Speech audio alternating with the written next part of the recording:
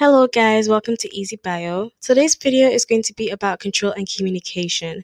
To understand this video, you will need to know about systems. If you don't, I will put my video about it in the iCard.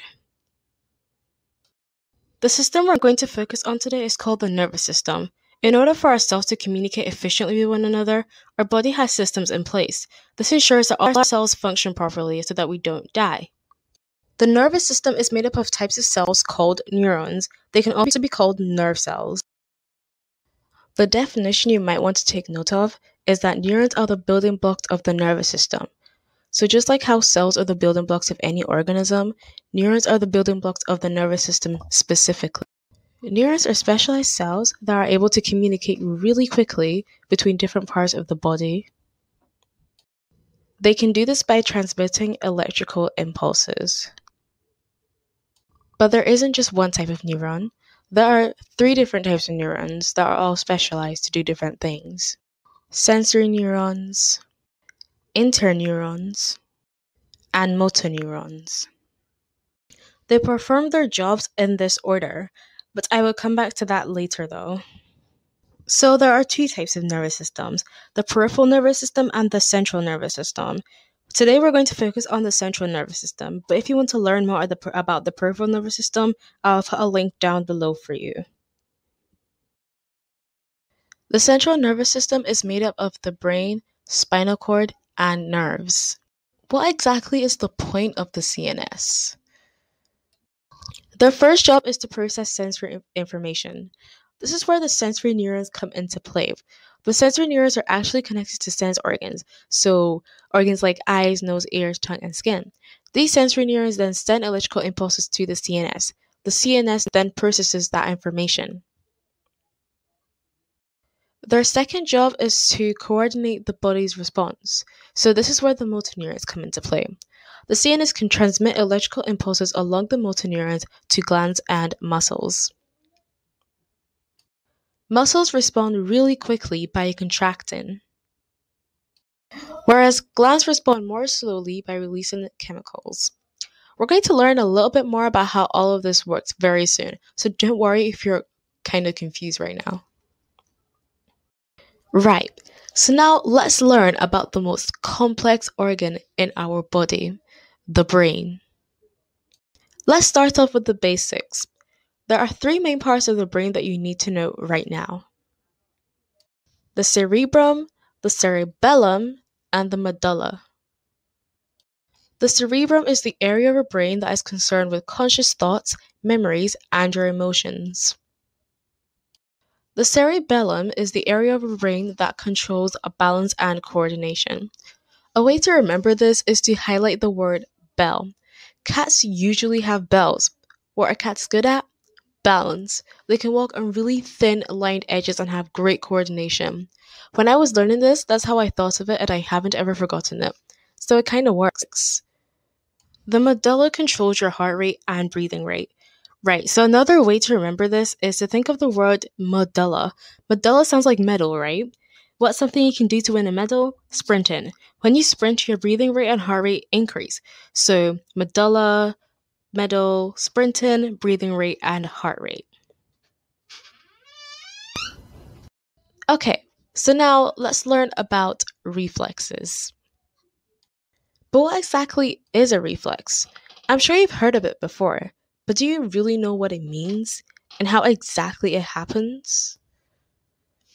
A reflex is a really quick reaction to a stimulus.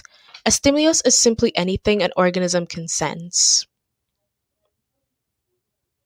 What you need to remember is that reflexes are not voluntary and do not involve the brain.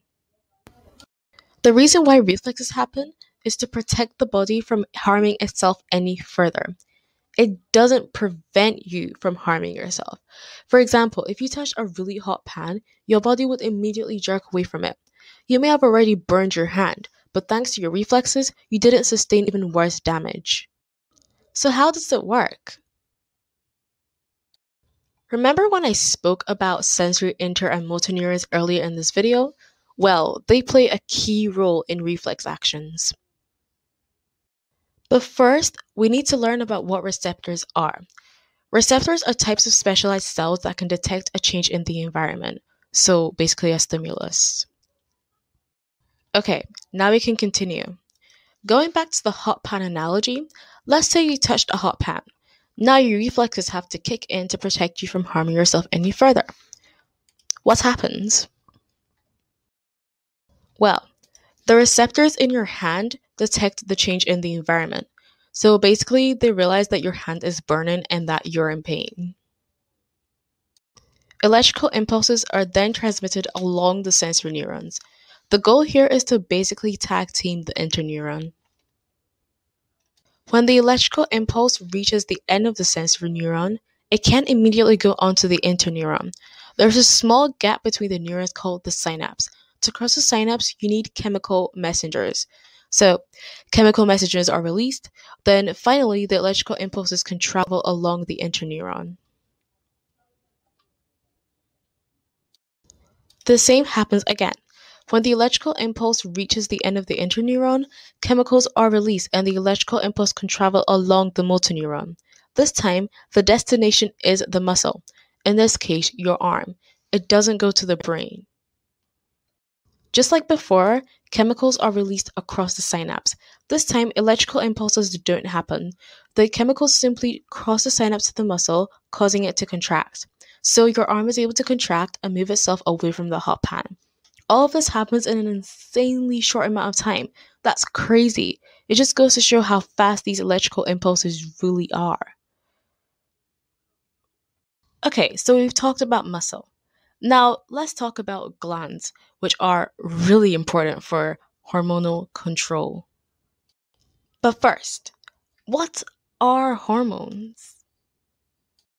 Hormones are types of chemical messengers. The glands that produce hormones are called endocrine glands. Endocrine glands release hormones into the bloodstream where they can bind to cells. Hormones work a lot like enzymes, maybe because they're both made of proteins. Hormones work by binding to cells with receptors that are specific to them, kind of like enzymes binding to substrates with active sites specific to them. Hormones are really important for various things, but the one we're going to focus on today is blood glucose regulation. The amount of glucose in your body has to be constant and at a certain range. If it's too high, you might feel really tired or thirsty. If it's too low, body cells won't be able to get as much glucose. Glucose is really important for respiration, and so less glucose might mean that your body won't produce as much energy during respiration. You might feel irritated or even weak.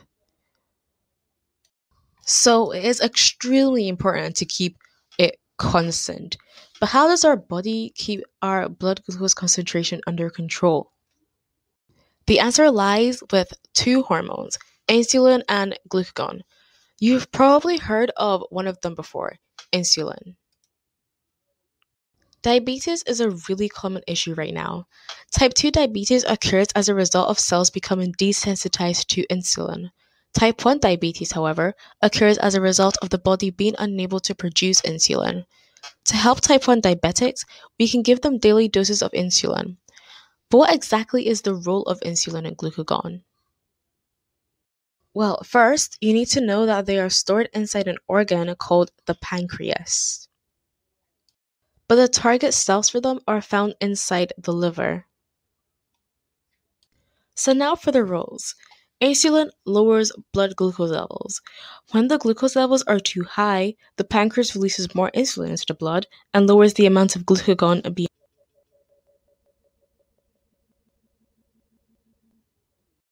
Insulin converts glucose into glycogen, which is then stored into the liver.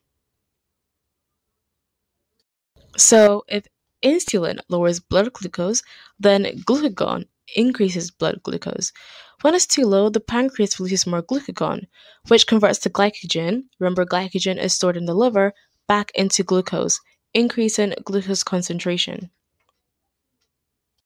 Remember, this can only happen because liver cells have the target cells for the hormones, so they have the specific receptors that complement the hormones. If you're still a little bit confused, this diagram is a really good representation of how all this works. Glucose increases, pancreas releases more insulin, glucose decreases, pancreas releases more glucagon.